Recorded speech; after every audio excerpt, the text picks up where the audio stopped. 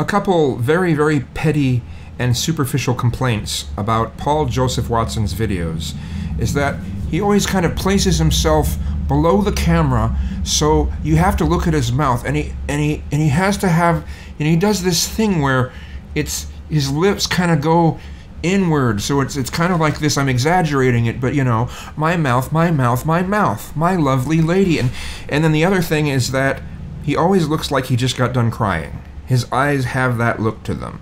The slightly glossy look, the kind of red in the corners, like maybe it was about 10 minutes previous he was crying. Now, I'm not making fun of someone for crying, but that's the look his eyes always have in his videos.